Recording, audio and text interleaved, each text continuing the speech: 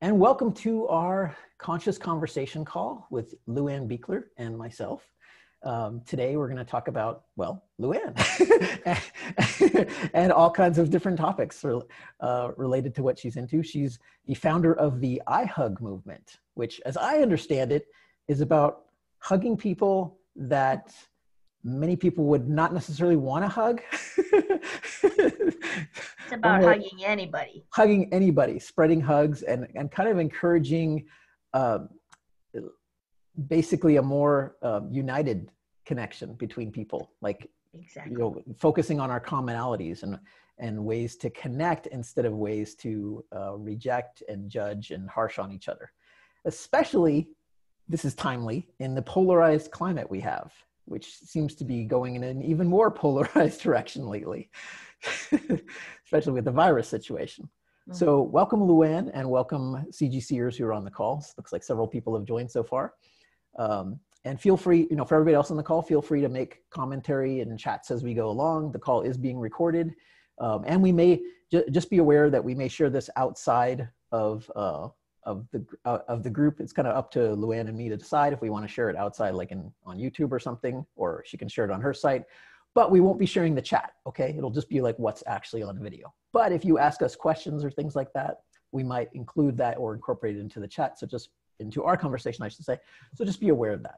And of course, the usual admonition goes to make sure to send your chats to, and I have to remind LuAnn of this, send your chats to go to all panelists and attendees. Otherwise, if you set it to go to all panelists, only LuAnn, Rochelle, and myself will see it because we're the panelists.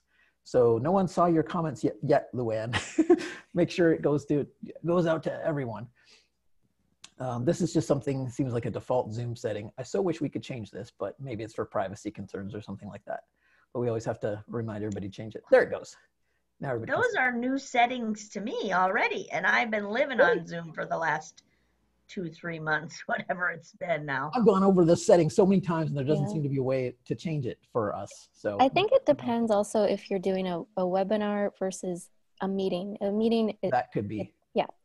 It has slightly different default settings than a webinar. So this one is qualified as a webinar, and that's the difference. Yeah, that could excellent. be. And that's why I don't see anybody who's out there. Is that right? That's it. Because we do it webinar style. Although we could have done this one meeting style, but I don't know. I've just gotten used to webinar style. So anyway, one thing I wanted to ask you is, like, where did you get the idea for this movement? Why hugs? Where'd this come from? All right, well, then I got to go all the way back to the beginning of the iHug story, which started with this little button, which is hard to see on my lapel. I'm going to hold it up. Yep. And a gentleman by the name of Robert McPhee, who is a former Transformational Leadership Council member, he gave me this button at a Passionate Life Summit with Janet Atwood and a bunch of the rest of us in the Passion Test family, because he knows we're huggers, right? And so I started wearing the button as a warning sign to people that I am a hugger and I'm going to hug you unless you stop me. And that's all it was, right? Like, I thought, oh, this is cool. And then it became this human experiment, because all of a sudden I'd forget it was even on my lapel, and strangers would come up to me in hotel lobbies, airplanes, airports, and go, I hug too. I'm like, do you need a hug? And they're like, yes. And I'm like, okay, great. You know. And so that's what I was doing in the world, and I wore it at all the TLC conferences, and when TLC partnered with the World Business Academy, and we did a transformational meeting around business with Fortune 100 and Fortune 500 company CEOs, and I said, am I supposed to hug them like I do at TLC when everybody arrives? And they're like, yes. And I'm like, I'm not sure these CEOs are going to be ready for that, you know? So for sure, I wore my button and warned them that I was going to give them a hug when they got out of their limousine or off the bus. And they melted. They melted in my arms. They're like, oh my gosh, you do this for everybody? I'm like, yeah, we do. It's our tradition. And they're like, this is great. And throughout the meeting, they'd come to the meeting room. They'd go, can I have another hug? Yeah, sure you can. So I started observing people really needing hugs, that they were missing that human touch. And then our friend Joel Roberts had an event. And Joel Roberts specializes in helping people market and brand themselves. And what he tries to do, does very well, he gets to people's authentic heart. He gets to their why. Like he makes them cry on stage, right? Typically, until they get to really telling the message. And I got a chance to go up and talk to Joel on stage. And he's like, well, what do you do? You know, and I start talking about my work with the passion test and all of that. And he goes, passion smashing. He's like, everybody's talking about passion, LuAnn. He's like, do something else. Do something more interesting. He's like, that little button on your lapel is way more interesting. Tell me about that. And then as it proceeded, he said, I think you should do something crazy, like iHug across America or something. And he kicked me off the stage in Joel Roberts style, right? He's like, I'm done with you. I gave you your nugget, and off I went. And I'm like, okay, like, what do I do with that? Like, I never thought about taking this anywhere. It was just me, you know? And so I meditated and I prayed on it and I thought about it, and things started coming to me. And the message was, you got to iHug across America during the 2020 presidential campaign in the face of this political polarization and bring human beings back together. That's Of course, before I started it. I did start in January to my mission to iHug across America in 2020, and with a lot of help from my TLC family. And then, of course, the COVID shut the whole thing down. yeah, yeah. The virus has changed a lot of people's plans. That was a question that immediately popped into my mind. Is like, you know, this seems like a brilliant idea, and it's spawned the way many interesting ideas are, where it starts with you just following your own path with a heart, and then it sort of steamrolls from there. And what I love about your button in particular is it's you're inviting invitations. It's telling people, it's broadcasting that you're a hugger. And yeah. But then you don't even necessarily have to go and invite people directly to hug you. They recognize that button and they invite you to hug. Yeah. You know, so that's really cool. It's a perfect example of inviting invitations, of like broadcasting to the world what you want to be invited to do, and it gives people permission to approach you. You know, then yes. they know, if I ask LuAnn for a hug, surely I'm not going to be rejected. Right. Right. Very welcoming. Yeah. And literally I forget, and it's on a lot of my clothing. It's just there, like on jackets and coats. And I was in a office supply store just like last week, and it happened to be on that jacket that I was wearing. I didn't even remember it was there, because frankly, I've been a little bit conscious about not wearing it whenever I go outside of my house during the COVID. Not unsure how people would react, and not sure I really do want to hug everybody right now. And this woman, 6 feet away, she said, I love your button. And we just had a lovely conversation about it. And I have buttons in my purse all the time, and I gave her one, and she was so grateful. She's like, that is so awesome. So it is a great way to make connection with people, even if I can't literally hug them all the time right now.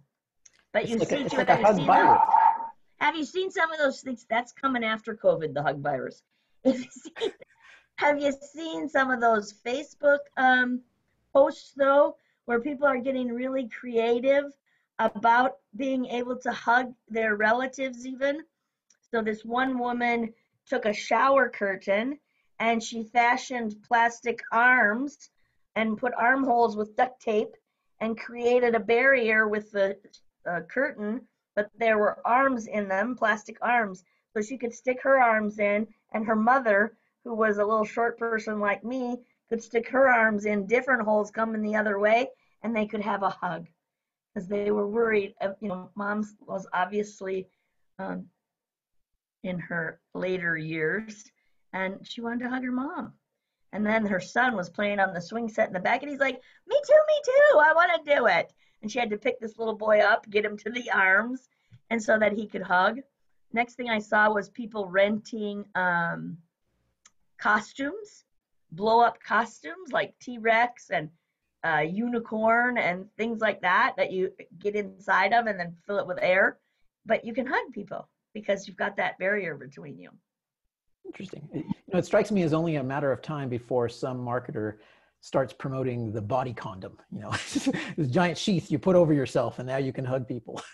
Yeah, I saw people in literally big giant bubbles like the boy in the bubble. It is crazy. You're right. It's a matter of time, or what would, we would call a hazmat suit that will be more fashionable. So, but has the virus situation shut down the movement? Has it put it on pause? Or, I saw some evidence you're adapting it to virtual hugs. Like, how does that work? Right. So I have made an effort with that, and I do everywhere I go still talk about that. It's yet to snowball the way the other was seemingly starting to do. So I feel like in a way it has been put on pause. The struggle is real for us huggers being quarantined. And so I also believe when we come out of this, when we can hug again, that this is just going to go viral. It's going to be a big deal. So I'm patient. All things in their right and perfect timing, right? Yep. But the virtual hug, if I may teach the audience, the virtual hug is pretty simple. It is sign language for a hug. Yes. And so sign language for a hug is just like this, crossing your arms over each other across your chest. Some people will literally grab themselves, and that feels pretty good too. To give yourself a hug. But if you are in person, it's a little harder in technology, although Adam Markle on the Conscious Pivot and I did this together, and you look really into the other person's eyes and smile while you're doing this, right? You can make the connection even through the technology as a virtual hug. But I hear lots of people talking about, will hugs ever come back? Will we ever shake hands again?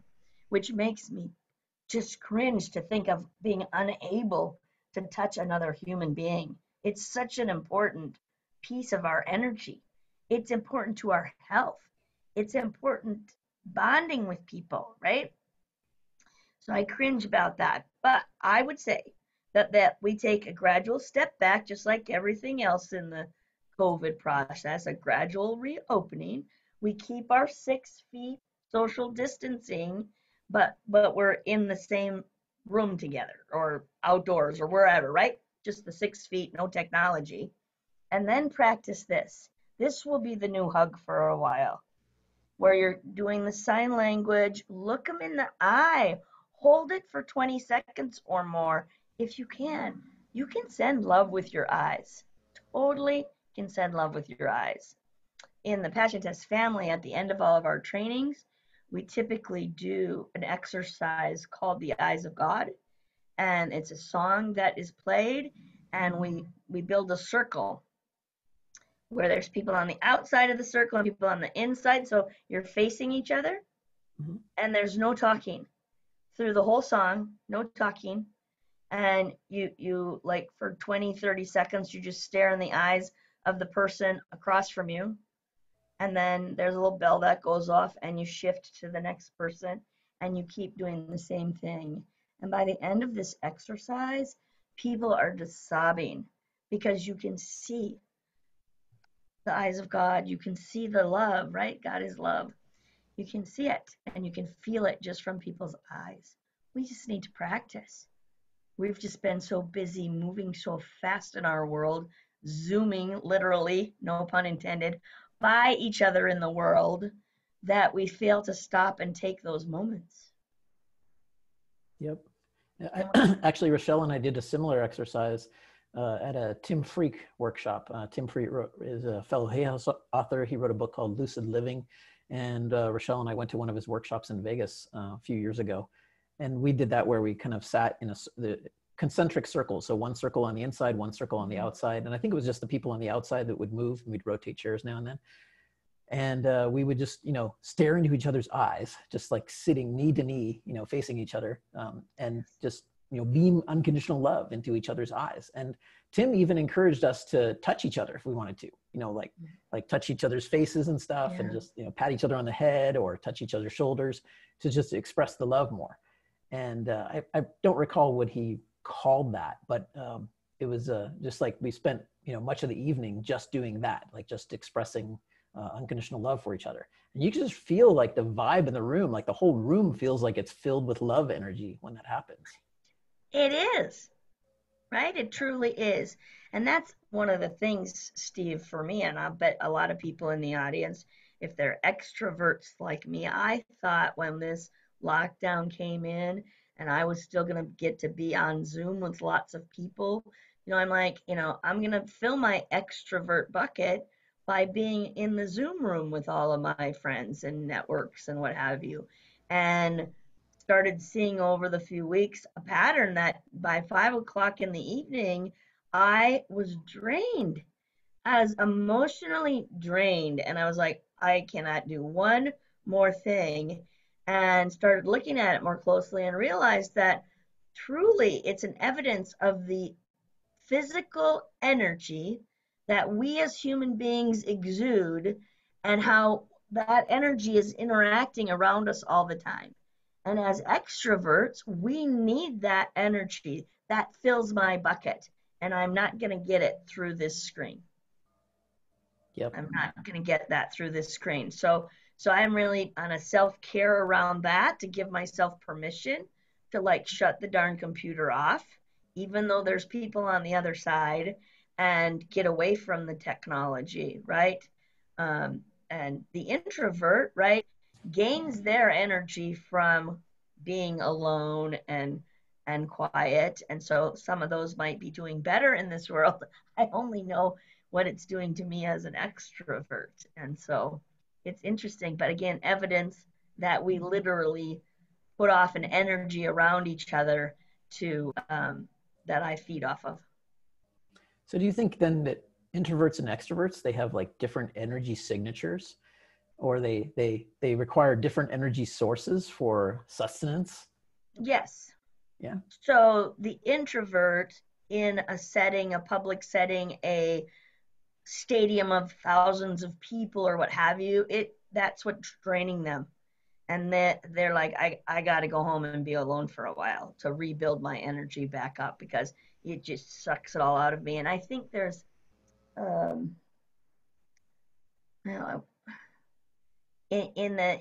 study a lot of different personality types that are based around colors, and there's the introvert is also the person who is always the nurturer and needs to take care of everybody, and they're often giving of themselves, right?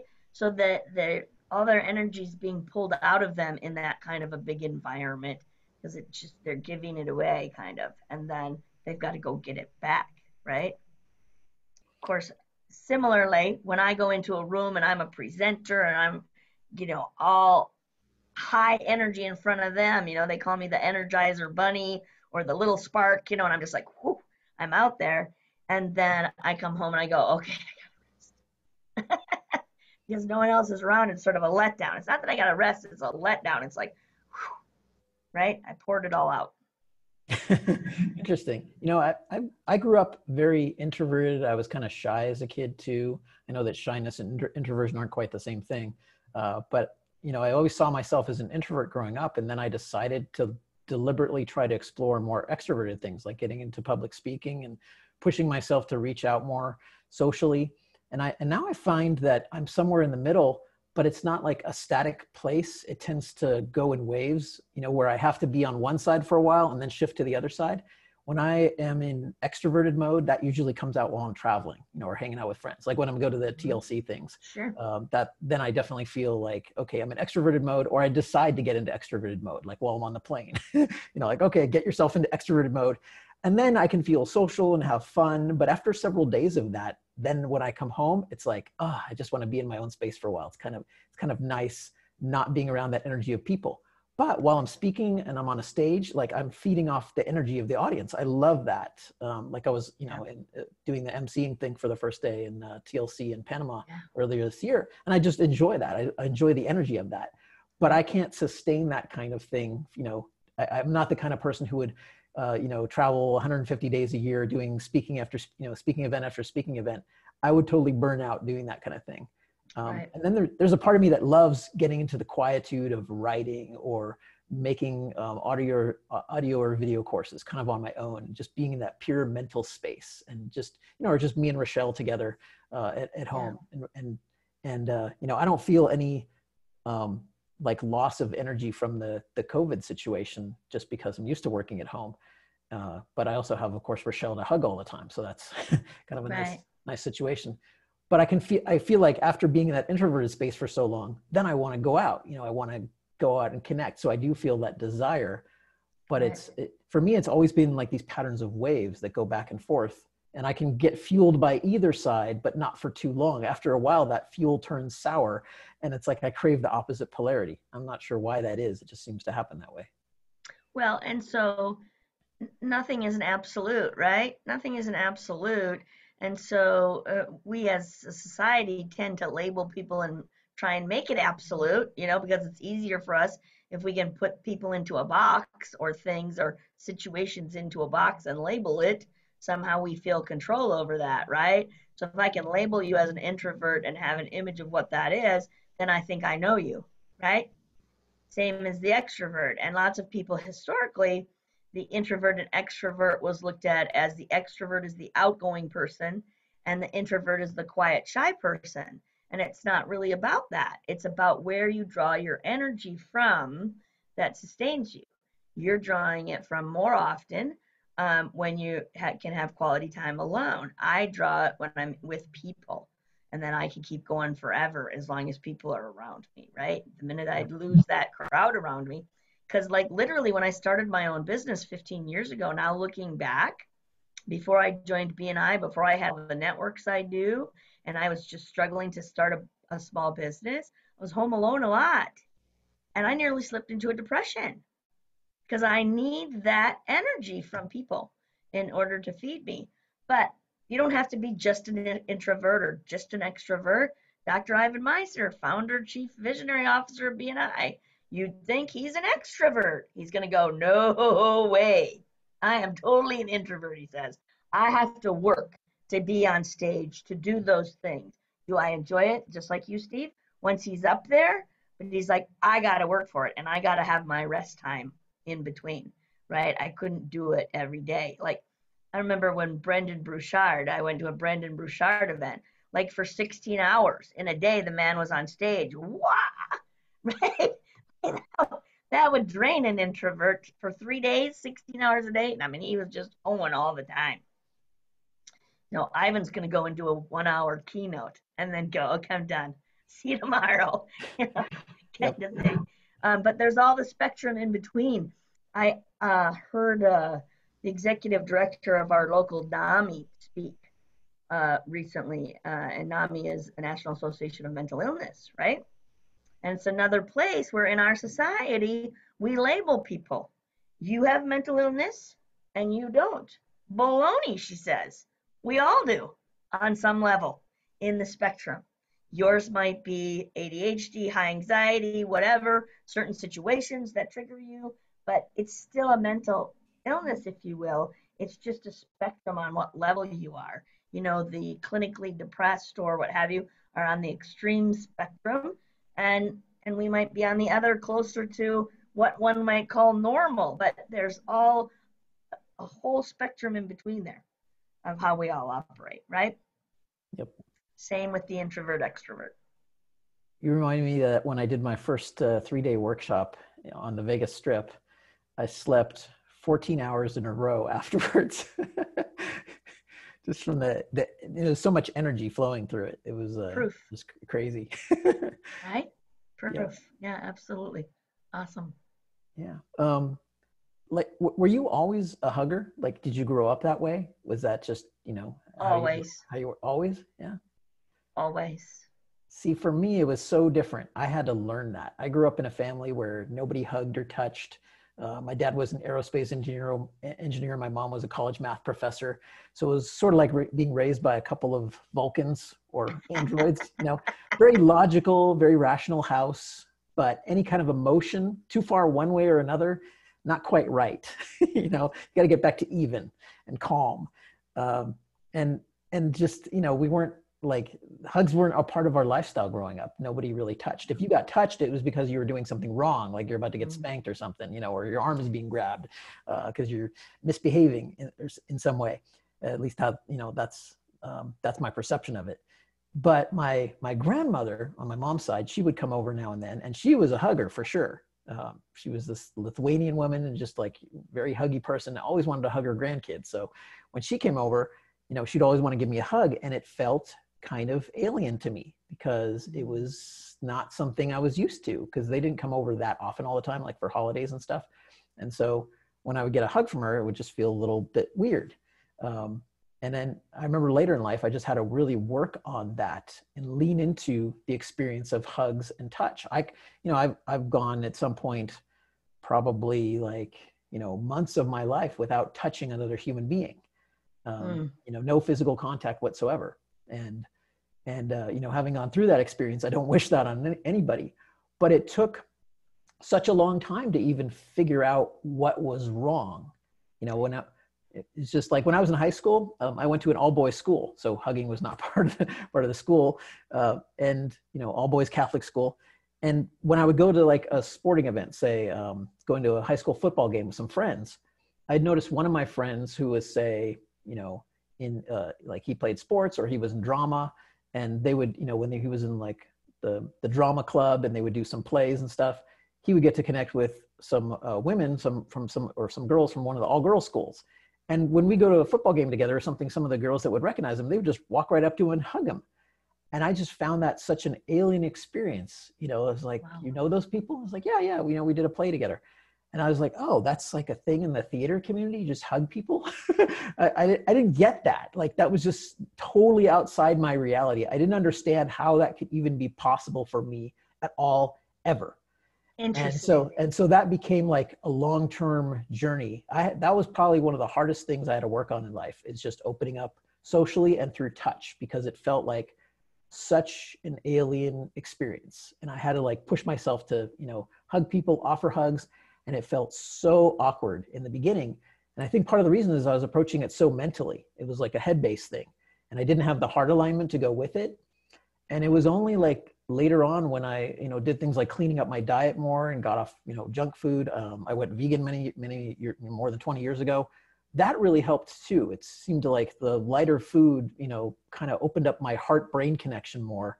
And I could actually start feeling that connection with people.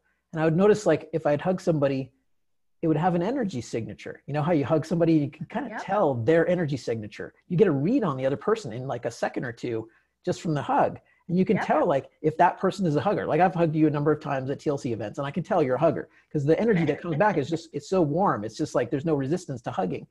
But then you hug somebody else, and it's like they're not used to it, or they're just not in that space. And you could feel like the coldness, or you could feel a little bit of shielding go up, or the resistance. And that was me. And it took so long to get past that. It really, you know, was a long journey. But you know what helped the most? What? Was people like you, was other huggers. You know, that was the thing that actually helped me resolve that finally, was like hanging out with more people like you with that huggy vibe. And I got to tell you, it was not comfortable at first. I felt like an alien in that space. I could tell immediately, like, I don't belong, like I'm missing some component of myself that doesn't fit there. And those people gradually cracked the crust off my heart, you know, like little by little, till it could open up. But I think I really didn't get it until the heart was aligned with it. It's not just a matter of getting it at the head level and deciding you want to move into that. Although that's where it started for me. It was just kind of the head level, kind of recognizing that other people had a skill or an ability that I didn't. And it was really curiosity that drove me initially. Oh, that's interesting. That's fascinating. But that's probably the truth. If we did a research on it, an analysis of it, is the difference between people who are living in their head versus their heart and fail to have that connection between the two. I wonder what would be the correlation. The ones that live in their head are not huggers. The ones that live in their heart are, you know. That would be an interesting sort of study to do. But you said a couple of things that I want to come back to, okay? First of all about your journey on the uncomfortable. The reason Robert McPhee made the button and created the button was because he went to a Jack Canfield seminar on success, and he thought he was going to get success principles to grow his business. And in the first exercise at this conference of 3, 4, 5, 600 people, I don't remember how many, he wrote the introduction to the book that I wrote about this. Anyway, he tells his story, and he went to this seminar, and he was so mad at Jack because Jack did this exercise. He said, before we get started, hug as many people as you can in the room. And Robert was like you. He grew up with none of that. He didn't know that. And he's like, wait a minute, this is a business seminar and you want me to go hug strangers? Forget it. He was really mad. But he did it because you're now in this room with people and everybody else is doing it. So he did it and realized, oh my gosh, that was so enjoyable. You know, his heart sort of opened up as he hugged more and more people. It peeled back the layers and he let that out. So he created the button so that he would get more hugs. That's how it all began. And then you said that during that journey, that there were times when there were months when you didn't have any hugs and you knew that that was detrimental. You felt that. Is that right? Not initially. Like maybe in my early 20s, I kind of noticed something was off, you know, but I noticed other people had a skill that I lacked, or other people were having a different experience of life that was just alien to me. So it made me feel more socially distanced from people. I felt a little bit, you know, different from others. I would still have friends and we would hang out. We, you know, I'd have poker games together and things like that. But the whole touch affection thing, that I could never get into that world. You know, it just felt like an alien experience to me. I didn't understand what was wrong with me or missing with me. I didn't understand like how other people could find it easy. Because for me, it was just confusing, a struggle, like not even necessarily a struggle, because I didn't even know where to begin. I just thought maybe, you know, something was off with me. But I couldn't fathom, you know, now it's just the opposite. So now when I look back on my past self from my early 20s, it's just such a different type of experience, a different flavor of life. And I just didn't realize at the time what I was missing was that heart connection, that heart alignment. I was insensitive to what my heart was showing me. And I found that opening up that connection and developing that and developing a stronger sensitivity to what my emotions were trying to tell me instead of suppressing them, that opened up that whole world. And it did a much bigger world of good beyond that. It's one of the reasons my business has done well, is because I'm very in tune to the sensitivity of my emotions and my inner harmony, my inner alignment. And I can kind of get a sense of other people's energies too, because when you're in tune with your own heart, you can read other people way more easily. You know, in my first few years in business, right out of college, I started my own computer games business, you know, trying to sell computer games. And it didn't go well the first 5 years. And one of the main reasons was I just got into business with bad business partners who I shouldn't have trusted in the beginning. And now looking back, you know, there were clear signs that these were not the, you know, honest or competent people that I should have been dealing with. I should not have been dealing with them at all. But I didn't have the emotional intelligence to recognize that. You know, I was just going with pure logic and rationality and not paying attention to all the signals that were coming through. And I was just blind to those emotional signals. And those have been such a powerful guide in business and in life. And what's also interesting, something you probably don't know about, is on Monday this week, I posted a blog post called "What Are My Strengths?" And I invited my blog readers and customers just to email me back and tell me what they thought my strengths were. And so I got lots and lots of replies, and I spent some time going over them and, you know, reading them and thanking people for replying. And then I compiled all the key phrases and keywords into a big list. I'm going to do a blog post on that today. I was working on it before this call, so I'll publish it later this afternoon, what the results were. And I basically sorted into about a dozen categories, and, you know, of strengths that people identified in me. And this is their perspective. And what I found most fascinating is that their perspective on my strengths is different than my perspective. I mean, it does align. There was nothing I really disagreed with, but nobody pointed, I think, to the deeper strength that gives rise to a bunch of these things, which I'm commenting on in the blog post I'm writing. but it's the sensitivity to my inner harmony, to my feelings, to how I feel about certain things. Like they would say, like, one of my strengths is the breadth and the range of topics I write about. But the reason I write about so many different types of topics is that I'm really sensitive to boredom. And so I don't narrow my focus. I like to jump all over and, cover a lot of different types of things. And there are other strengths too, but they derive from that inner sensitivity, from that heart connection within myself. And so what I realized is like, wow, it's like so many of the strengths that show up externally in providing value for people, Yeah. they come from pursuing inner harmony. And that's how we can create, that's how we can express ourselves into the world, as a creative person. That's awesome. You could write a book on just that. Right? Well, on learning how to get in tune with your inner harmony in order to be the better you and more creative and express yourself in the world in the way that you want to.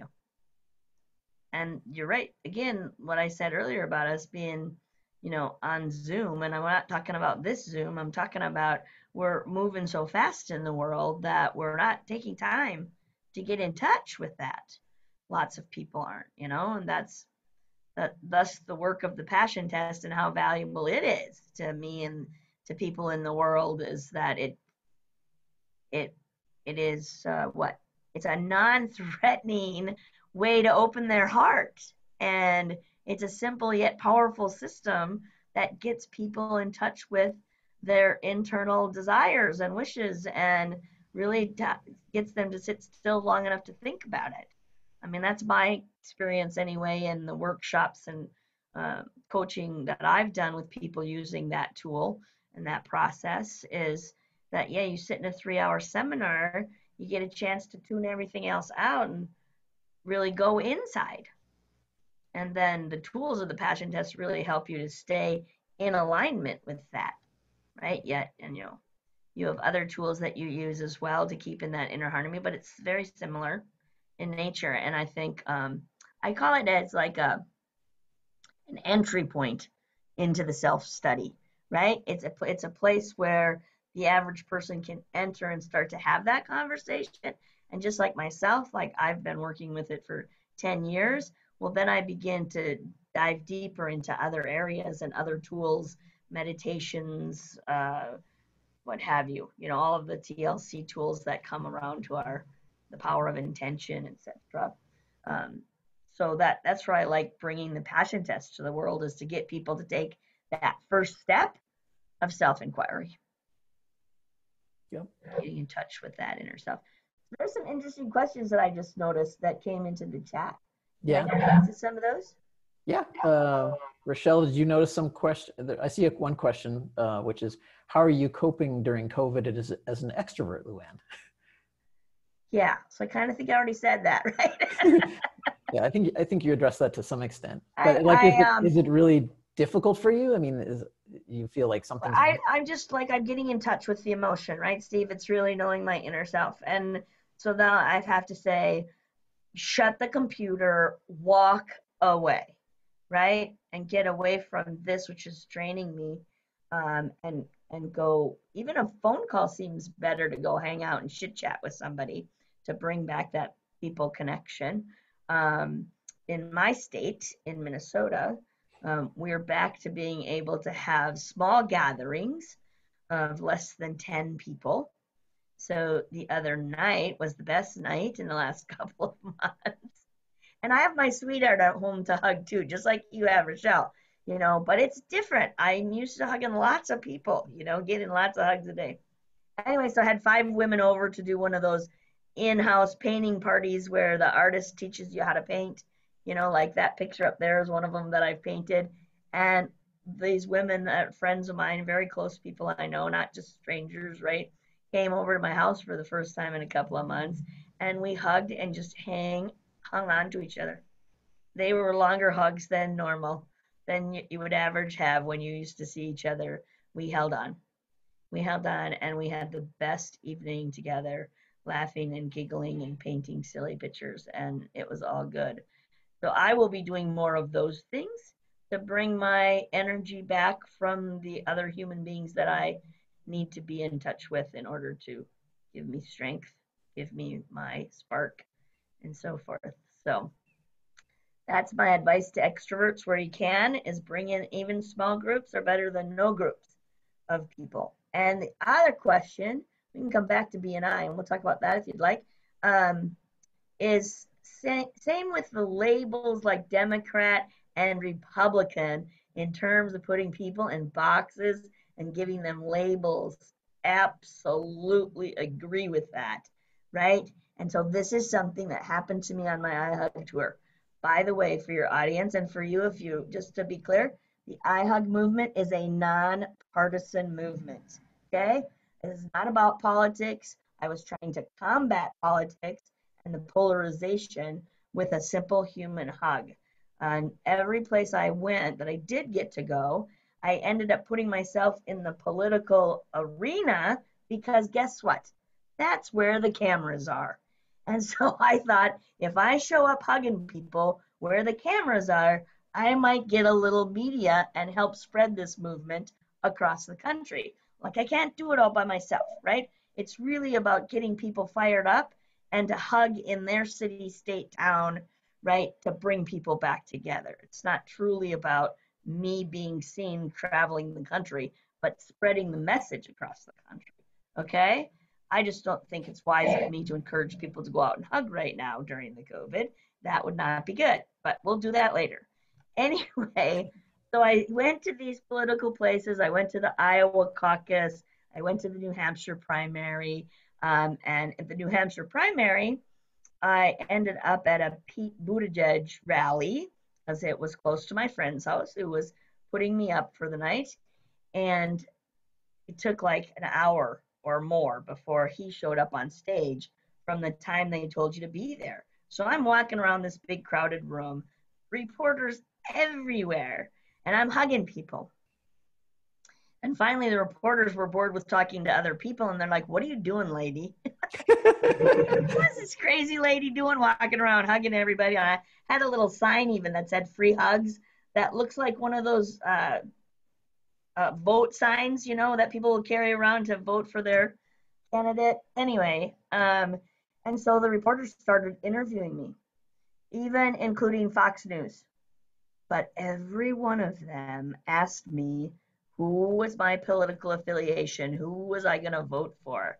And because I would not take sides or tell them what my personal opinions were, none of it hit the news. None of it. Wow. That's You know, disappointing. the Fox News guy, his big old microphone, I've got pictures of it, had his big old microphone in my face with the Fox News. And when he got to that question and I wouldn't tell him who I was going to vote for, he put the microphone away, took out his cell phone, and he said, "This will be good Twitter information." And he continued to talk to me because he personally was interested, but he wasn't going to get it on the Fox News station.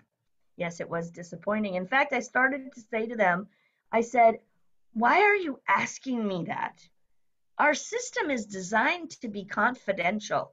I have no need to tell you who I may or may not vote for.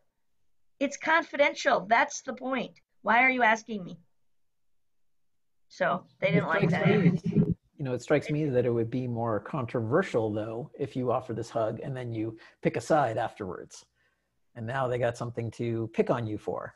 And it makes it probably more interesting clickbait, Because they want controversial. They wanted me to pick a side so they could make an argument with me. And that's what the news is always trying to do, right? To make an argument, to fire people up, to make crap happen like happening in excuse my language, in Minneapolis in the last couple of days. It's like, it's just out of control. And this is what I was trying to combat, right? This way of getting it. Let's come together and find the solution, you know? So when I went to, I got to go back to another story. When I said to my friend that I was going to start doing this iHug Across America, she, a staunch Democrat, was like, "You can't do that. You can't do that. Someone's going to hurt you. Like, it's not safe out there. Like, no way, there's too much hate in the world, you know? And I'm like, yes, I can. That's just what I want to combat, you know? And at first she was really literally afraid for me. And then she called me up like a day later and she said, all right, you think you can do this? I got a challenge for you. Trump's coming to Minneapolis. I dare you. Go hug people at the Trump rally. I'm like, okay, yeah, I'll do it. I'm up for the challenge. And I had my big old sweatshirt on that says free hug so no one missed what I was there for, and signs and buttons and stickers, the whole works. So it had little stickers made like vote stickers that say I hug that I passed out to people if they gave me a hug.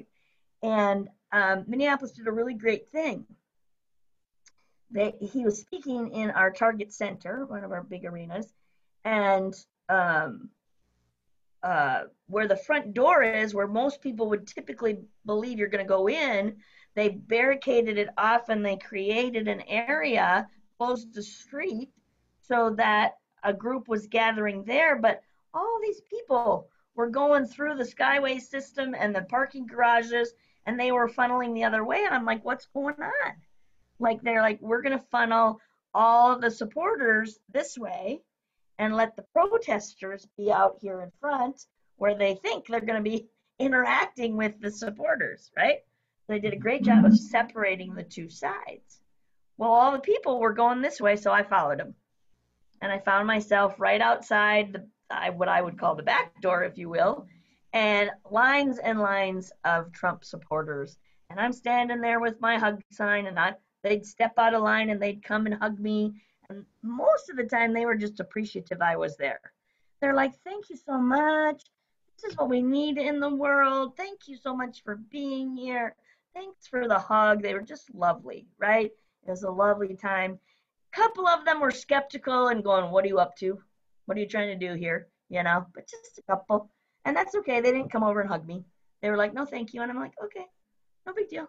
Just trying to spread some love.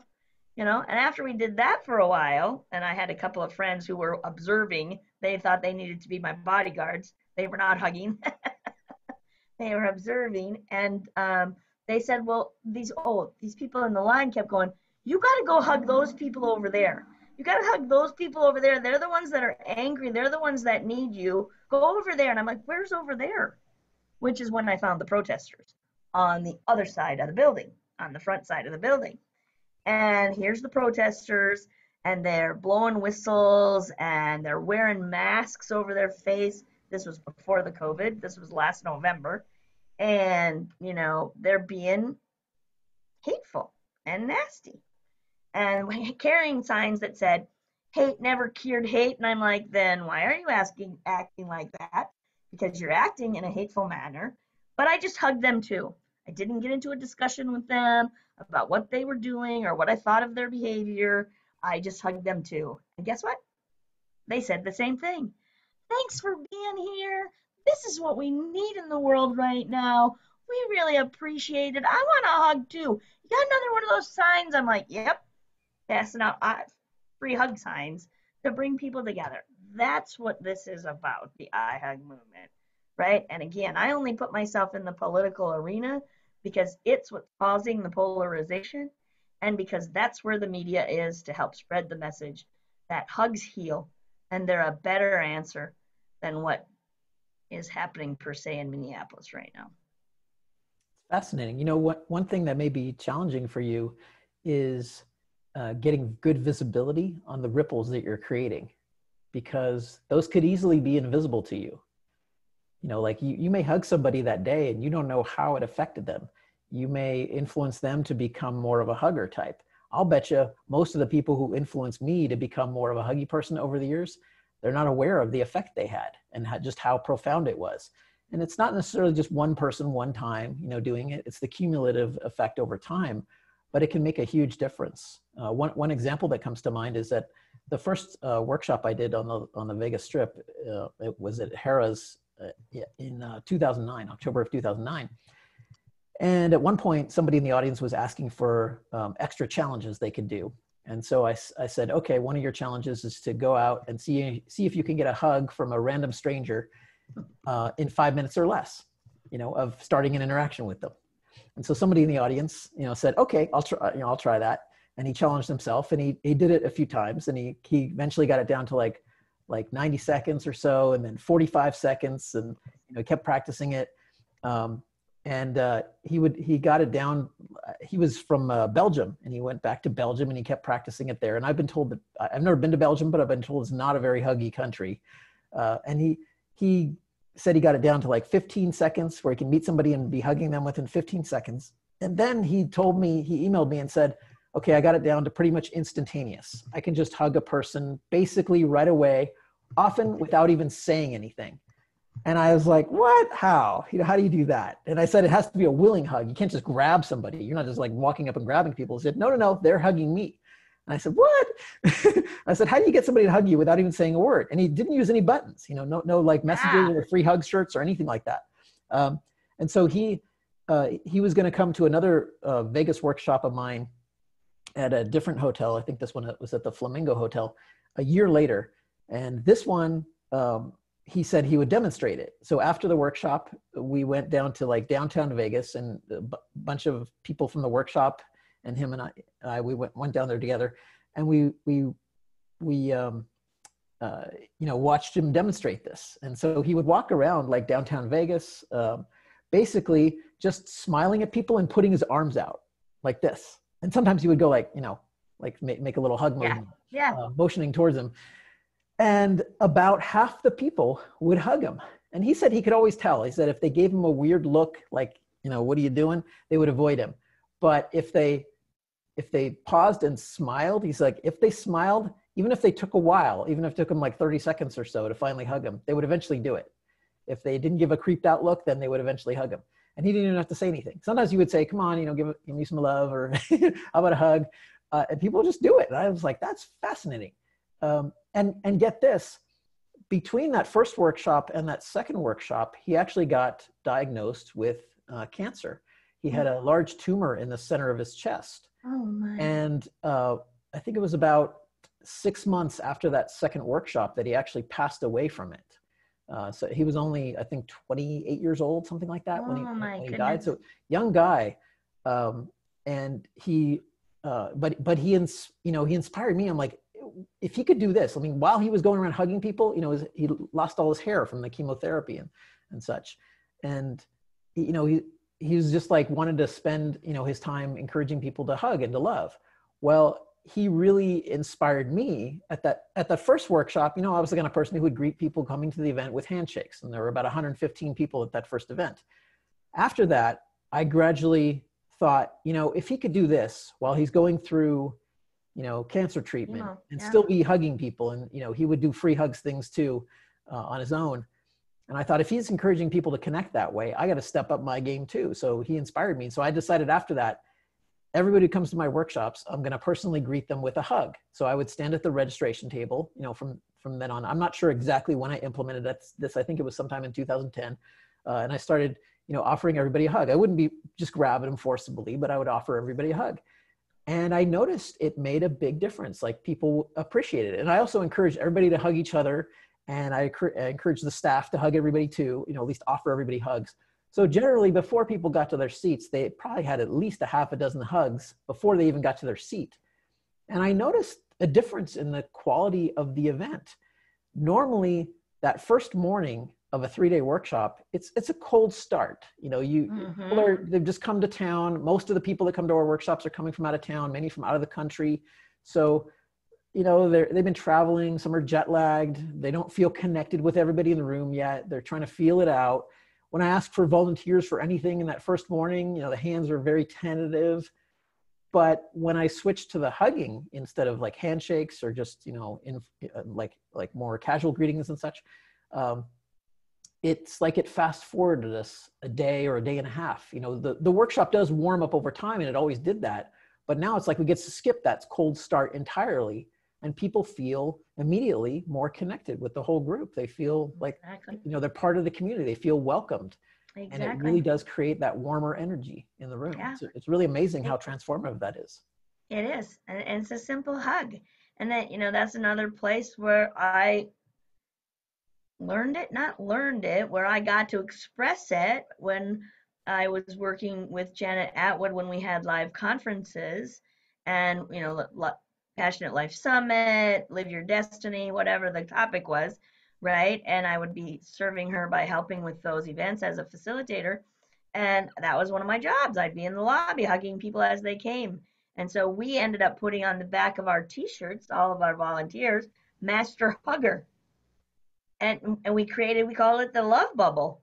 And everybody knew they were walking into the love bubble when you came to our events.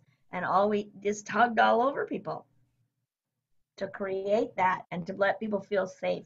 If they feel safe after they've had that initial hug. It's like, you're a safe person, you're not going to hurt me, which is another interesting conversation.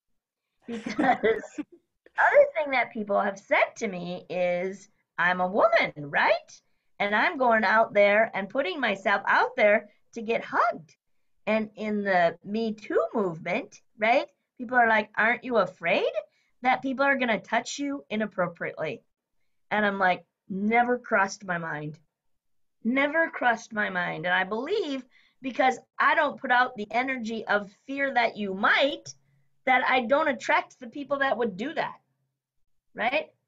Does that make sense? Yeah. So I don't have it within my consciousness that someone is going to hurt me in that way, or that I'm afraid of someone hurting me in that way. And so I don't attract that type with me. It's like they say, people who get attacked, forgive me, I don't want to offend anyone, because they're walking around in fear. What a perp, I don't know the word, the person that might hurt them senses that energy, senses in them the fear, so they know they can overpower them, right? And since I don't walk with that fear or intention of, or idea that could ever happen to me, I just don't attract it. So I don't know if everyone would agree with me on that. It's an energy thing again, right? I think it's the energy we put off. So like that gentleman though, but this is really fascinating. I've had several situations just before the COVID hit of people that I happened not to be wearing my button. And in fact, one of them was a pharmacist at a Walgreens, and I'm picking up and there's this barrier between us, right? And for some reason, the man says to me, I'd hug you, except for I'm stuck back here. And I'm like looking for my button, thinking he saw my button, and that's why he said that to me. And he's like, I don't know why I even said that to you. I'm not even a hugger. Like, I put out this energy about hugs that is just out there now in the world. And so people know it, and they're attracted to that energy. What do you say to people who don't see the value of hugs? Like, they just say, well, I'm not a touchy person. I'm not the touchy-feely type. Like, I always wonder how I would ever convince my past self. If I could go back in time and talk to my past self, I don't know if I could convince him. Like, even with what I know now. And if I told him, like, wait, I'm you, he probably still wouldn't believe me. Yeah. So first of all, I don't try and convince anyone, right? It's an invitation. Yep. And so there's a potential that they're not attracting to me, right? They're not getting in my circle of influence because they're just not attracted to me. And so I'm not interacting with them. So I don't try and convince anyone. There was one circumstance way in the beginning of this in a hotel lobby when I just had started wearing the button, and approached a woman, and she panicked. Like, I was just approaching her to have a conversation, but she saw the button and she put her shields up and she said, don't touch me. I don't hug. I went, God bless her. I hope, she can deal with whatever demons are going inside of her. So inside of me, I'm blessing them to heal some other way. You know what I mean? And give them some gift, because she was obviously putting shields up. So in that situation, I walked away thinking someone hurt her. Someone violently invaded her space and hurt her. And that's why she can't hug and touch other people. That's my diagnosis. It's just I don't know. I never found out. Now, fast forward to the Pete Buttigieg rally in New Hampshire, a woman came up to me and she did one of these. I don't hug people, like her hands up. I don't hug people. But lady, I got to know what you're doing. Why are you doing this? Again, she's like, you're crazy. And I told her my mission. I said, this is what I'm doing to spread hugs in America. And I think we need more hugs in America. What do you think? And she's like, we do. And she gave me a big hug. Just that simple to turn her around, I just share my passion, right? Share my message. And if you can relate, then you're going to turn around. And if you can't, I'm not going to try and push it. And I think it's the nonpartisan in me. And another theory I have, right? We need to stop needing to be right. Let's talk about that one for a while. We need to stop needing to be right. Think about that, audience. Really think about that, right? When do we get at odds with someone else and get into a fight? Family member, friend. It's when we take a stance and we are determined to be right, that what I am telling you is the truth. Well, it might be your truth. It's not Steve's truth. It's not my truth. That's okay. We don't have to have the same exact truths in my world, right? I'm here on a journey to learn lessons that me and my soul need to learn. And I'm being given the clues to do that. And the way I see the world can be completely different than the way the others see the world. And I want to tell you a great story about what I mean about this, okay? So my sisters and I decide we deserve a break and we're going to go to Key West on a vacation, just the girls, leave the kids at home. Until we got this whole group of women going, and one of them gives birth to a new baby, and she's like, I can't go if I don't bring my baby. Okay, bring the baby. Well, next thing you know, all the kids are there. So now we've got all these women and children in August in Key West. Never, ever do this, right? Smoldering hot, sweaty, awful. It was the worst trip of my entire life. And I complained about it, told stories about it for years. And my sister's like, what are you talking about? It's a fabulous trip. It was the best trip ever. It was a great trip. So from their perspective and the experience they had, it was a fabulous trip. Mine, no, it was awful. But I don't have to prove to the world that it was an awful trip. It was great for them, good for them, right? It wasn't good for me. Okay, LuAnn, you don't have to convince me it was fabulous. You're not going to change my mind. We don't have to be right. We can see the world from different perspectives and have our own experiences and even be in the same place at the same time, and it's okay. Yep. One thing I found is you mentioned invitations, and it requires a bit of an invitation from somebody to change their mind. They have to open their mind and be willing to change. They have to open their mind and be willing to have a certain experience. And sometimes I've found that people have biases and expectations on others, especially people with different belief systems, people from different cultures, that they project onto them that may not be accurate. Like when when I travel a bit, sometimes with Rochelle, I've done some meetups in different cities around the world. And just like for readers of my blog, and like we've done, a couple in New York City and a bunch of other cities. And one time when I was going to go do one in Paris, people said, "Oh, don't try to hug the Parisians. They're not huggers. They won't hug." And so I said, "Well, let's find out." So I went there and offered them all hugs, and everybody hugged, and they hugged each other too. And the only thing was, like, sometimes they thought you were trying to give them a kiss on the cheek because it's like a thing in the just the cultural difference. But when they realized you're hugging, they're like, "Okay, great," and they were all fine with the hugs. And then one time I was doing an event I was speaking at a friend's event in Berlin, and I was thinking of doing this exercise where I was going to get everybody hugging there. And it was like a men's dating conference. So it's a bunch of German guys. And they said, "Oh, don't try to do hugging with the Germans. That's not a thing with their culture. Don't do that." And I said, "Well, let's find out." So I actually invited them to all get up and hug each other. And after like 3 minutes of that, they just kept going. And I was like, "Okay, take your seats." And they're like, No, we want to keep hugging." And I'm like, "Seriously?" So the funny thing is like, their culture may frown on that and may condition them not to do that. But when you give people permission and you invite them to have that kind of experience and they like it and they want to follow that invitation, then it's hard to get them to stop, because they're like, when are we going to get a chance to do this again? When do we have the chance to just hug each other like this? It's not part of our culture, but here in this meeting room, we can do it. And so it was kind of an eye-opening experience. And I found like, you know, what you mentioned about like the vibe, you know, attracting stuff. I found that it's tricky to get past the vibes that limit you and like open yourself to new experiences. But one of the things is you want to question the social conditioning that tells you how people are. You know, that's like that aspect of being right.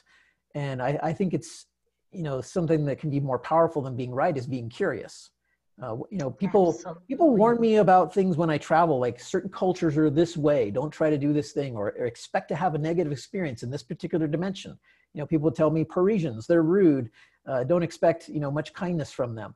And I've been to Paris a couple of times, and Rochelle has spent a good bit of time there. And, you know, each time I've gone there, I found nothing but kindness and generosity and love. And, you know, it's just been beautiful. One time, Rochelle and I were struggling to get my credit card working. The American credit card at the time just was not working on the transit system, the metro in Paris. And I couldn't get, I tried a couple different cards, and I was trying to buy some metro tickets, and I couldn't get the machine to work. It wouldn't accept my card for some reason because I didn't have the chip in it. I think it was the problem. And this was, you know, some years ago. Yeah. And this Parisian woman in the line behind us saw that we were struggling, and she comes up and she buys us a carnet of tickets, a 10-pack of tickets. And she says, just give me 2 and keep the rest. And I said, really? You know, I started pulling out cash to pay her because I had some euros in cash, but the machine I was using was cashless, so it didn't take those.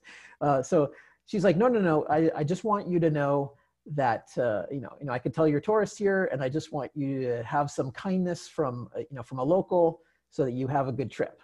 And I just want you to, you know, have a good time while you're here. And just experience that generosity, something like that. And she, you know, she spoke to us in English, and I thought, that's, you know, lovely. Thank you so much. And she just wouldn't take any money for it. And then she walked off, and I was like, wow, okay. So it's partly just like, you know, you open yourself to those kinds of experiences, but I think a part of us has to invite them, because I saw none of this kind of stuff. I saw, you know, the kindness from strangers, and the hugs, the touch, the affection in my life.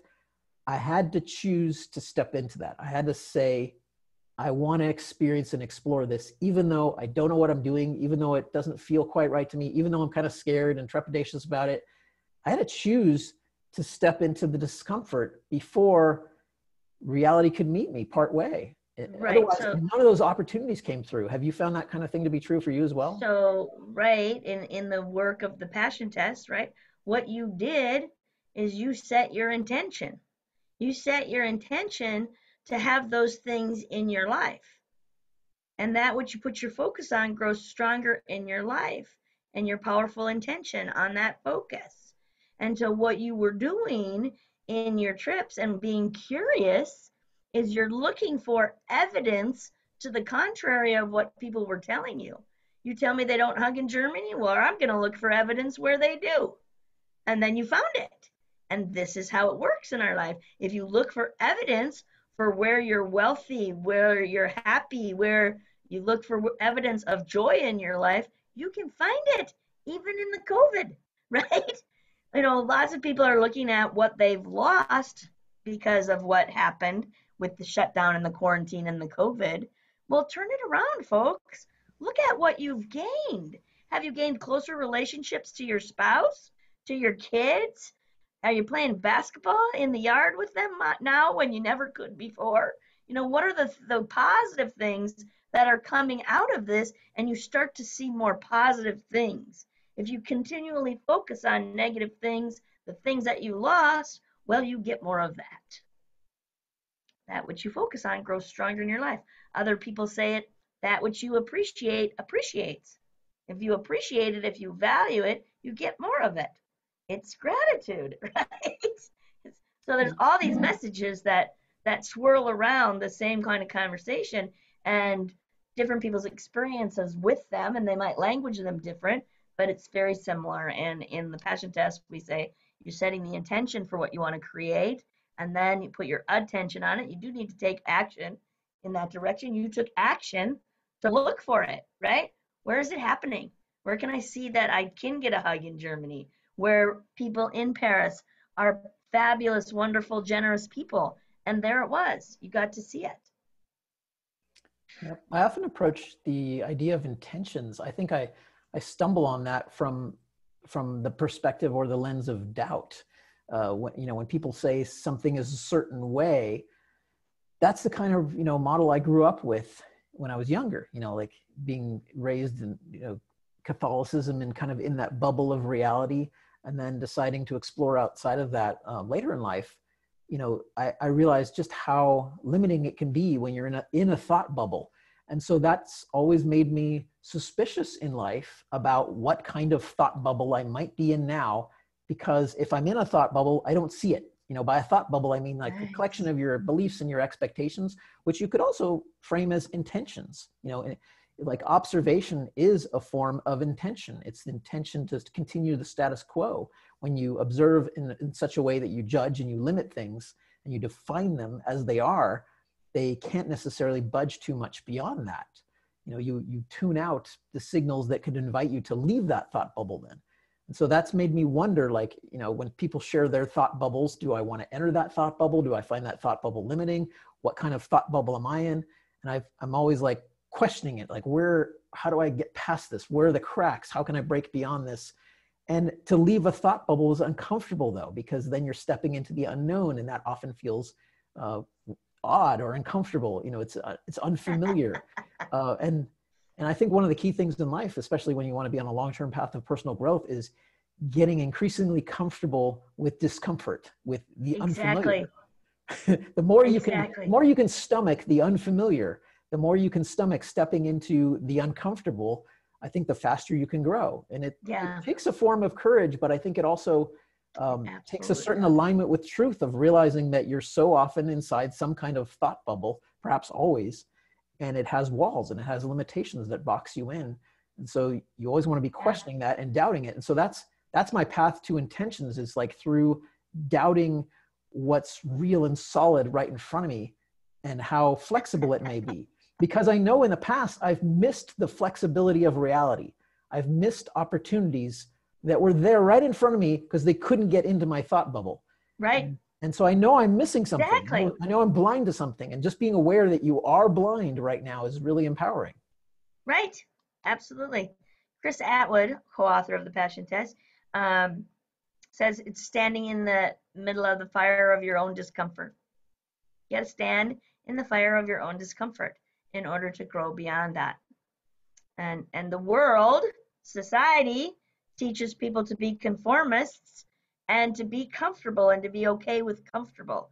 I say, people will say they're in the comfort zone. And I'm like, no, the comfort zone is not comfortable. The comfort zone is a safety that I'm not going to think about anything else. Like, I'm not going to question. I'm not going to wonder. I'm not going to be curious because this feels okay here. So I'm just going to stay here. And you can't grow from that, right? So you got to step out of the comfort zone in order to grow, just like you're saying. And I was just at a conference. You've heard Guy talk about CAM, Guy and Donna. Have you spoken at CAM? I haven't spoken at CAM, but I attended the virtual version of it. Oh, yeah, you were there. That's right. Yeah, I saw you. I saw you on the call. Yeah, I saw you on the camera. But were you there for the Wonder conversation? Yeah. And the Wonder Shop? That's what you're talking about to me, right? Is to always wonder instead of think the facts, is to be in wonderment. Well, I wonder if it could be different than that. I wonder if that's really true, right? I wonder if I have to do it that way. Maybe no. The other one that speaks to some of this is Don Miguel Ruiz in the Four Agreements. What? He's a good hugger. He is a great hugger. You know why? I hugged him in an elevator one time, I think. Oh my gosh. Well, first of all, right, he's a little guy and I'm a little gal, so we fit together. Yep. But when I hugged Don Miguel Ruiz, like I felt unconditional love, and that's what he teaches, right? Like he embodies it, right? And I didn't want to let go. It was so beautiful. It was so beautiful. I didn't want to let go of that. But anyway, he teaches just live by these 4 simple agreements, right? And one of the things in his concepts is question every other agreement that you've made, because they might not be valid agreements anymore in who you are or who you've become. I mean, we make all kinds of agreements with other people in our lives, and are these agreements really where we want to be living anymore? And I always tell a funny story, real simple one in my workshops about this concept, and that is that and he talks about that we've been domesticated. We've been domesticated the way in which we domesticate our animals, right? And that society domesticates us to fall in alignment and do as you're told, kind of thing, right? Rather than be in wonder and exploration. So I tell the story about my dog. So my dog had an agreement with my husband that anytime the dog came to the side of the bed, no matter what time of the night it was, middle of the night, and barked at him, that my husband would get up and he would take him outside.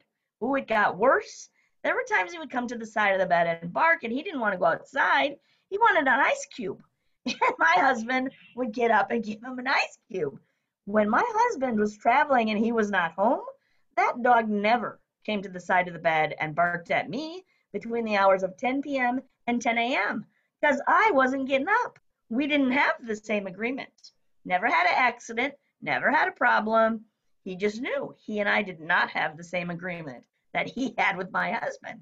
But these are the little tiny agreements we make in how we work with people in our lives, and maybe they're not true. My brother had a stroke, and I stepped into an agreement with him that I made, that I had to be there for him every day. And I became his caregiver, and my business started to fall apart. Emotionally, I couldn't handle it.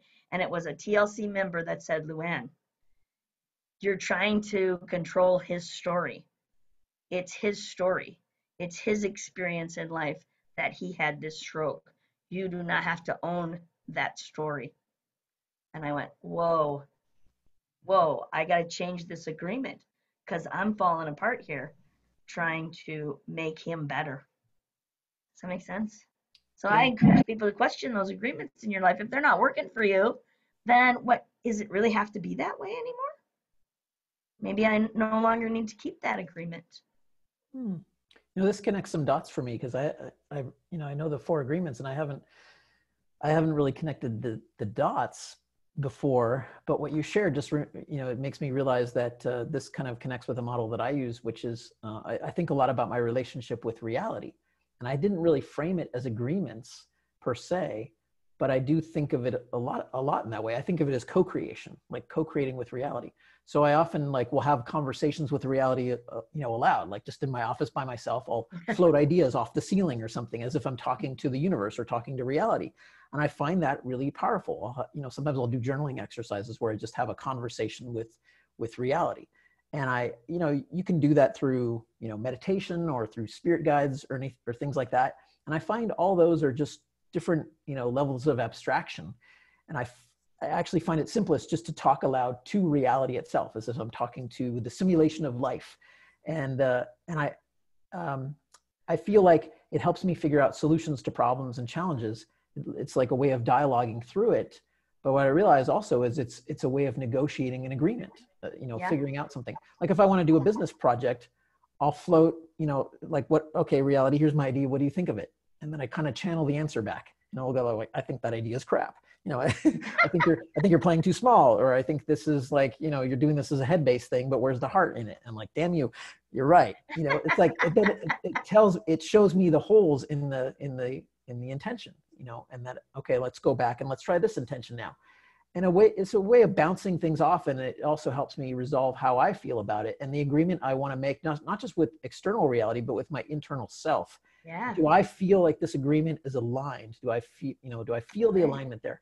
And my best projects are the ones where I can feel that alignment is there, and I just feel like there's the excitement and there's the passion and the energy to fuel it all the way across the finish line to completion. And those projects have done great when I've done that. When I've turned too much to the head, kind of tune out the heart, and here's a lot of head-based reasons for doing this project. then I can scarcely get myself to do it. It's like then procrastination comes in and I'm always putting it off and it doesn't feel quite right. It's like it looks good on paper, but there's a part of me that doesn't agree with it. And I feel like with the agreement idea, it's also about getting the different parts of you to feel harmonious, to feel aligned with it. Some part of you might object to it while other parts might like it. And you have to negotiate with them as well and say, well, what don't you like about this heart? Or why I have this weird feeling in the pit of my stomach right now? And what's going on there? Or why is there like this feeling of trauma coming up associated with this? Where's that coming from? Why is there fear being generated? What's that about? And so that's the wonder, right? That's the wonder. It's like, I wonder how I can get all these parts agreeing. And is there a path to an agreement that does feel aligned? And that's always tricky, but it does work in the end. What I love about that, and thank you for that, because I'm going to start doing that. You just gave me permission to talk to myself out loud, which I do anyway, but most of the time I'm self-conscious about it, or I'm concerned, and my husband travels 4 months out of the year. He's in the golf business. So he leaves the snowy state of Minnesota and goes to Arizona.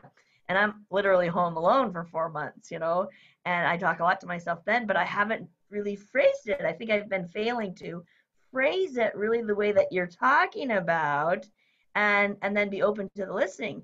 And so my aha in this for our listeners is that I think what most people do, instead, they're going, I want and I can't have. Why can't I have what I want? Why don't I make more money? Why don't, they're going to the negative side. And so they're focusing on that negative instead of being inquisitive with the universe in that state of wonder and go, well, what should I be doing today? Like, could I do this or could I do that? And there's this voice that comes that helps you to get in alignment with your heart. And the more you do it, I bet, Steve, the more that you practice it, the more that you trust that voice, that feeling, that harmony, and go, yeah, that's it. I'm going to just do that.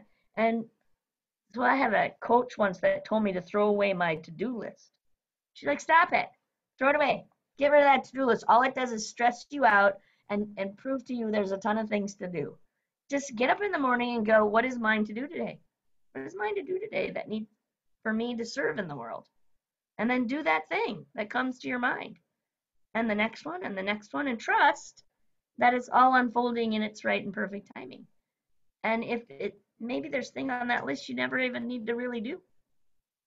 You just thought you did in your logical mind, right?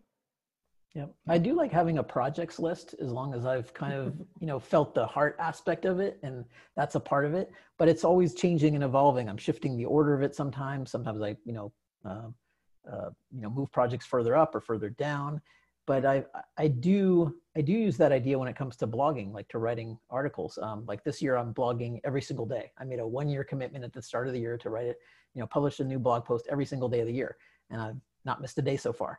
But there's no, I don't have any editorial calendar or any editorial list. I have no idea what article I'll write tomorrow. I don't have the idea for it yet. Each morning I just ask, okay, what am I supposed to write today? What's the idea? I found a good way, if you like the idea of dialoguing with your reality, a good question to ask now and then is, what do you want from me now? Is like, invite reality, invite at least some kind of response. Ask that question. What does life want from me now? Instead of always trying to generate your answers internally, like listen for a request, listen for an invitation. Ask interesting questions. The better your questions, the better the answers you get. The suckiest questions to ask are ones like, how do I make more money? Reality doesn't really care. It doesn't care. Right. It has a hard time getting excited about that kind of answer. It's just, you're going to get crappy answers usually when you ask that. But if you ask questions like, how could I do something that excites me, or what is really fascinating to explore right now? And then you can tack on and make money at the end of it if you really want to. That can work. I think, well, in the passion test, we say, stop worrying about the how, create the dream and stop worrying about the how. So I avoid how questions, right? Because it's not my job to know how, right? I'm co-creating with the universe and it's going to unfold. And I have to have faith, right? A lot of this to me is faith that I will be guided into where I'm supposed to be, right? And so it's asking, different questions like, what do you want me to do now? Okay, just tell me. you know. So that's, I think, those, Steve, where some of um, our less transformational people would say we're a little woo woo.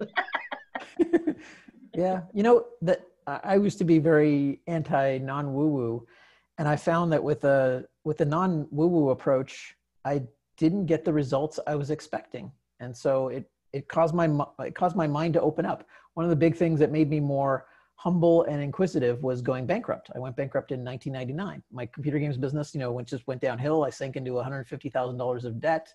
Wow. I was making like $300 a month from my video game sales at that point. I was like, this is not working. And so I ended up declaring bankruptcy. And I thought, I want to keep doing this business though. The computer games business still appealed to me. I just had to find a different way to do it.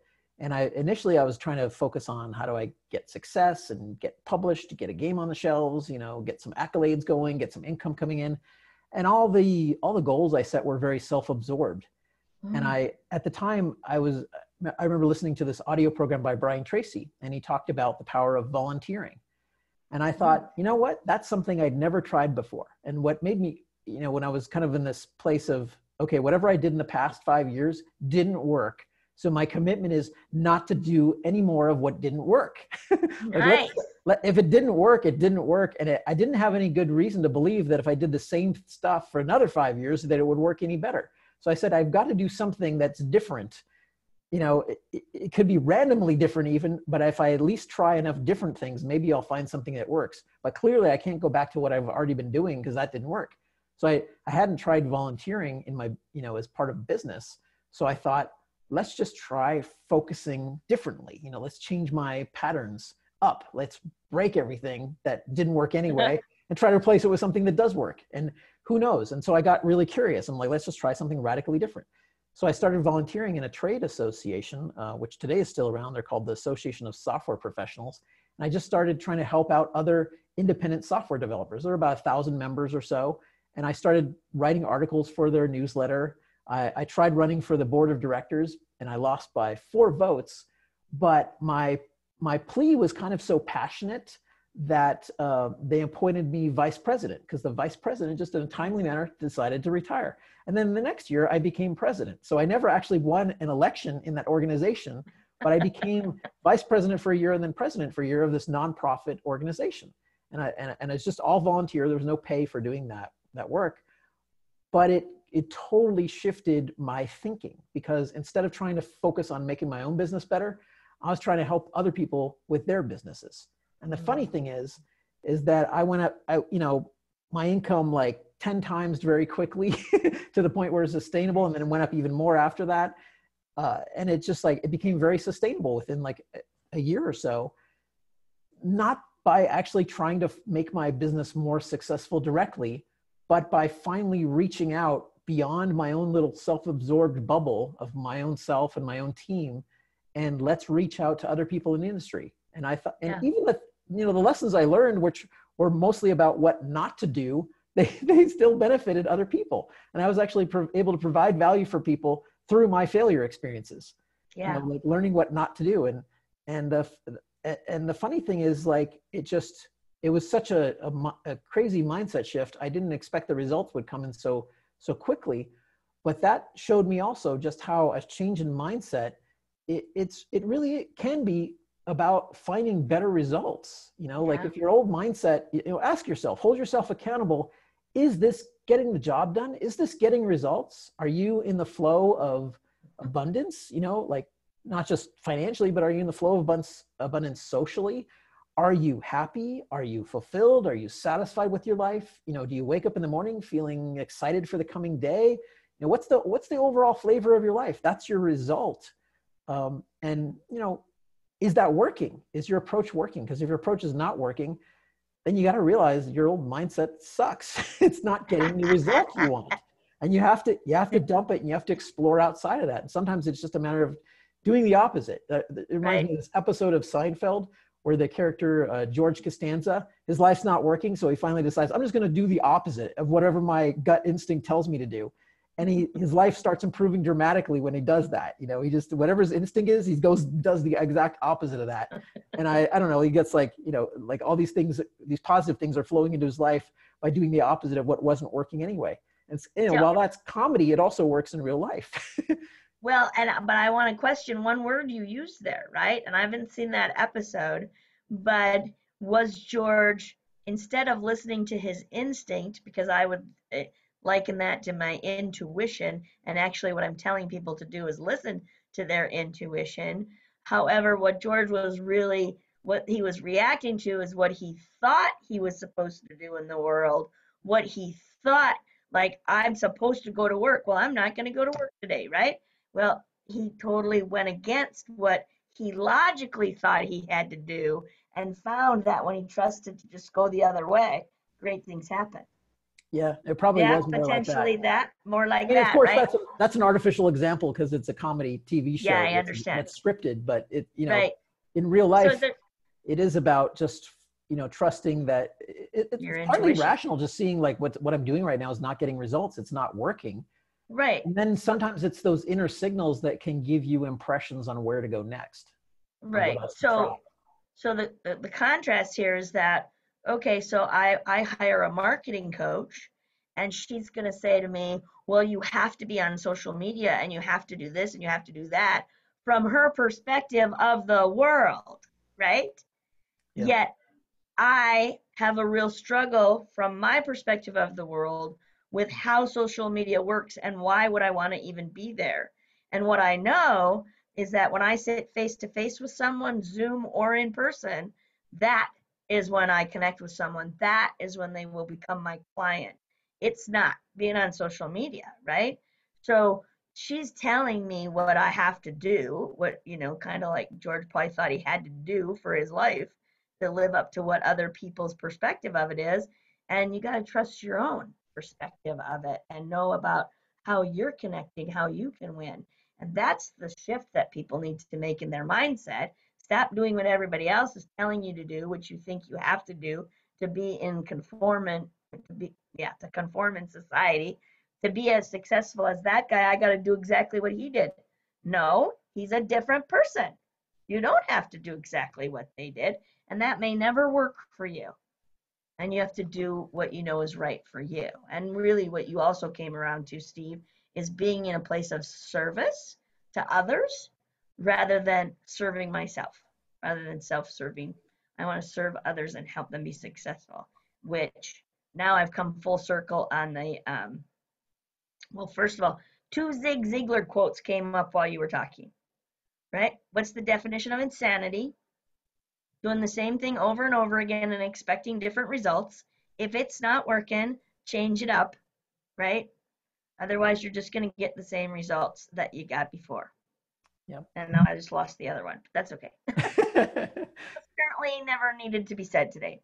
But what I was coming back around to was the person that was interested in a little more about BNI, and I'm unsure what exactly they were talking about. But, I know what the other Zig Ziglar quote was. You can have anything you want as long as you help enough people get what they want. Yep, that's not exactly, quote, perfect, I don't believe. But anyway, you got the idea. And that's the giver's gain philosophy that we live on in BNI. If you give of yourself to help other people be successful, you will naturally gain in return and gain your success yourself. So we focus on giving first to others. How can I help you? And then naturally, so it's a simple analogy as if you help me move into my house, the day that you need to move into your house, I'm going to show up and help you. I'm going to give right back to you, you know? So if I help you get referrals to grow your business, if I help you attract clients to your growth club, right? Naturally, I'm going to gain in return. And it might not even be a direct reciprocal that you give something to me, but the universe will. Yeah.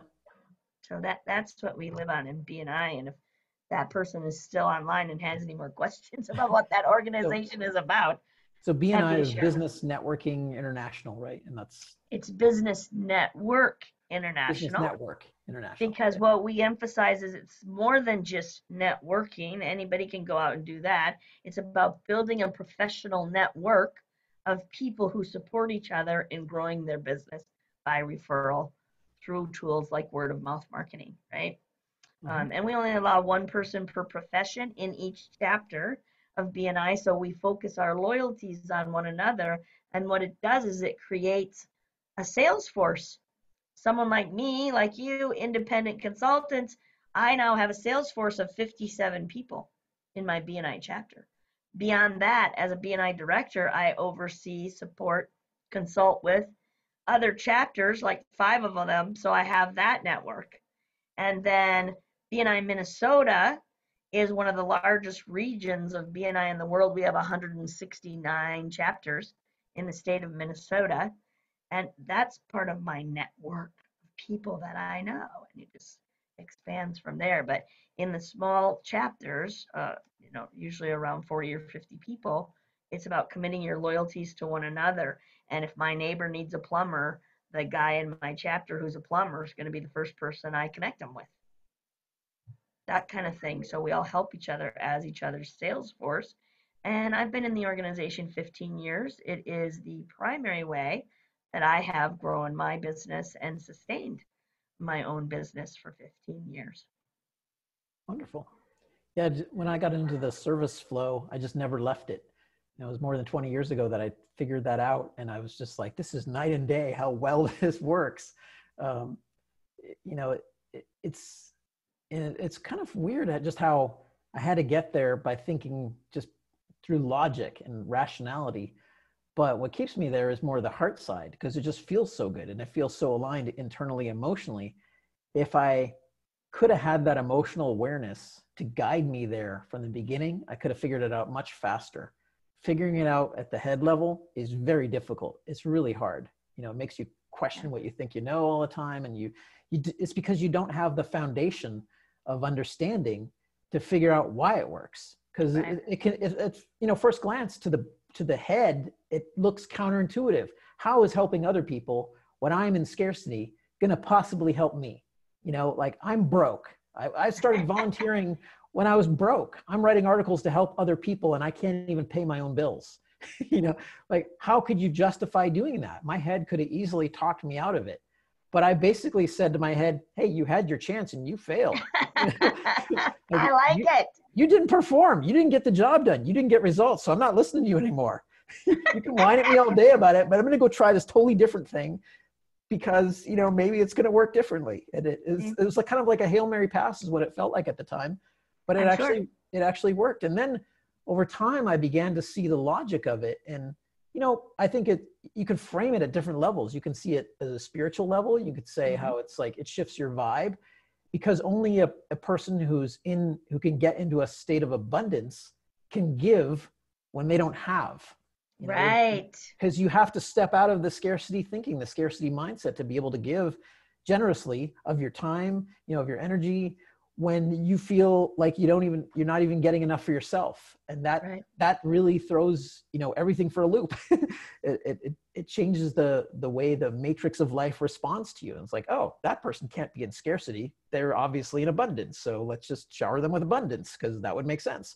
Sort of how life responds. At least that seems that way on some level.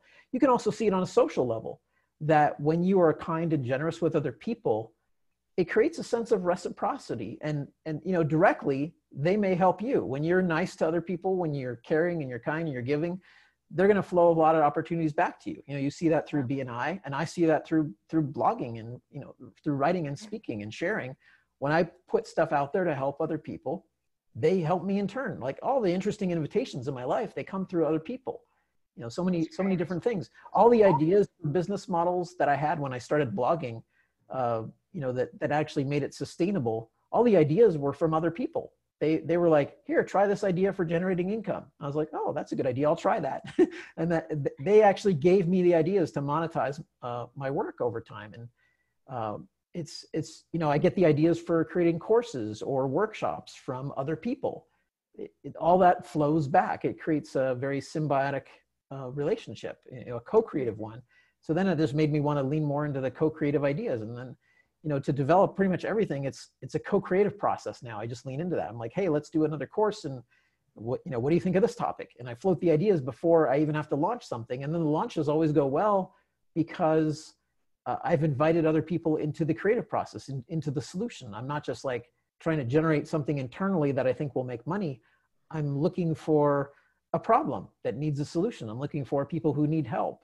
And, I found I could just give so much away for free. Like like all my blog posts are uncopyrighted. They're donated to the public domain. I don't even need to own the intellectual property, because Nice.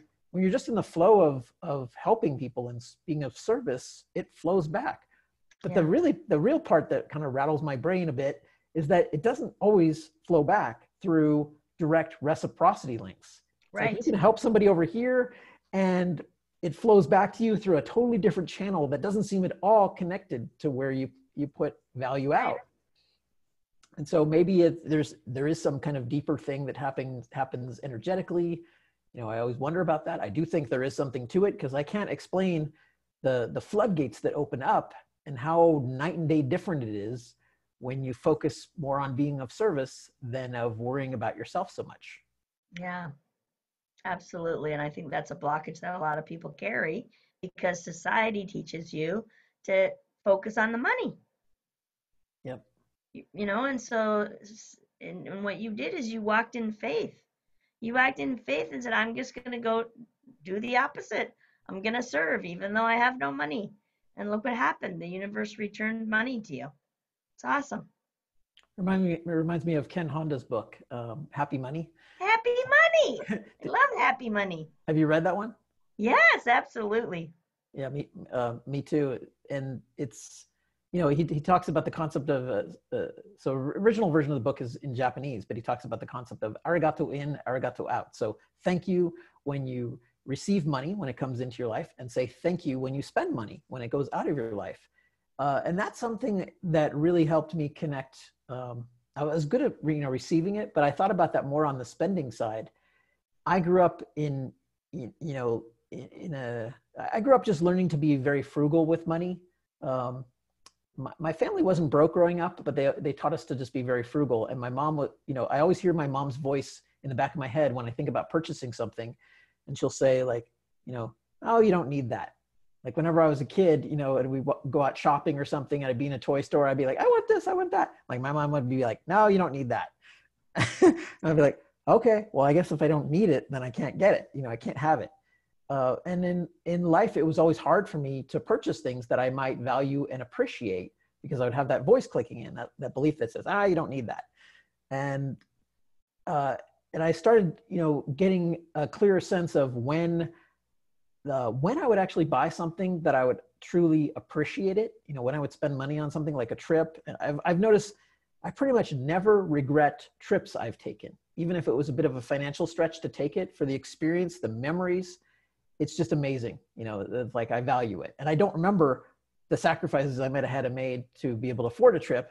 Right. It's just, I remember the trip and how wonderful it was. And so it's helped me lean into, even very generally, like leaning into having life experiences where I feel like intuitively, if I did it, I would appreciate it, but I can't necessarily back it up logically and rationally why I should spend the money on this. Right. A good example is back in 2016. Well, for many years before 2016, when Rochelle and I finally did this experiment, I had an idea to do a weird 30-day experiment. I do a lot of 30-day experiments and blog about them. And this one was to spend 30 days in a row going to Disneyland, like every day, all day for a whole month. Like, can you imagine what it would be like to spend a whole month of your life at Disneyland? Well, I grew up an hour away from Disneyland, so I've been there many times growing up. And I thought, it's a fun place to go. And I thought, what would that be like? Because it's multiple layers to that. So, I shared this idea with Rochelle, and we thought about doing this together. But of course, it's weird. You have to deal with the social reactions, the judgment. People are going to think, oh, what are you doing? This is like a waste of your time, or you're going to get bored. But it kept coming up intuitively as a thing to do. And I didn't know why. But finally, I decided to kind of lean into it. And there was one time where Rochelle and I, this was like sometime in 2016, we blocked off a month where we could actually do it in the fall. It was mostly like think it was like October 25 to November 23, I think were the dates in 2016. So it would end just before Thanksgiving. And we got annual passes. So it's, just pay for an annual pass and go as many times as you want. So it worked out to be something like $25 a day for each of us to do the experiment. It wasn't actually that expensive. And so we were going to book an Airbnb to actually do the experience. Well, I hovered my mouse over like the book this button, because we found an Airbnb near Disneyland we could rent for a whole month. And I was like, Rochelle, should we do this or not? Should we do this or not? And we kept talking about it, and there was no way rationality could answer that. No. I couldn't make that. There was no logical reason to really do that. And finally, I just like, I'm just going to let my body decide, and it clicks the button. So we book it. So we do that, and it was actually one of the best experiences of my life. It was a lot of fun. We never got bored. We know Disneyland really, really well now. But it was multiple layers of an experience too. It's 30 days outdoors. It's 30 days of just being with your relationship partner. This was a couple years before, about a year and a half or so before Rochelle and I got married. And it was really good for our relationship too. We, I think we grew closer through the experience. We created so much bonding and all these happy memories and fun experiences. And we could do it differently each time. Every day was a slightly different experience. We could mix it up a bit. But one of the key gains I got from that is I kept thinking about how Disneyland was created by Walt Disney. It was, his baby. He spawned this idea, and it wouldn't have existed without him. And how much it's grown into this bigger thing with a life of its own that no one person really controls or even understands entirely. But he got the ball rolling with it because he thought big, and he didn't have it all figured out in advance. And he passed away many years ago, but it eventually became something way beyond his original vision. But he got it going, and that made me think, where can I think big? If a guy who started doing mouse drawings, and mouse animations, Mickey Mouse cartoons, could end up here, if I could start with writing articles, like what could I create? And that that was one of the key experiences that led me to create Conscious Growth Club, which opened for early access about 6 months later. We started in April 2017, and now we're beginning our 4th year together, which is amazing. And I don't think I would have done that if not for spending 30 days at Disneyland, because it was being in that immersive environment. It was the experience of entering a world that someone else created and being inside their world. And even though I'm like, okay, I don't really want to be in a world with large rodents walking around all the time. It's not like I don't necessarily resonate with all of Disney's values, but to have that immersive deep dive into somebody else's value space, it ignited my own curiosity about what kind of value space could I create if I did so more consciously and deliberately. And what could we invite people into? What kind of experience and collective energy could we create together? And so it was just that trusting of the intuition, trusting, the arigato out, the thank you. I want to spend the money this way. I feel like I would appreciate it, and I don't know why. It's just it's an instinct. And trusting that intuition again. Yeah.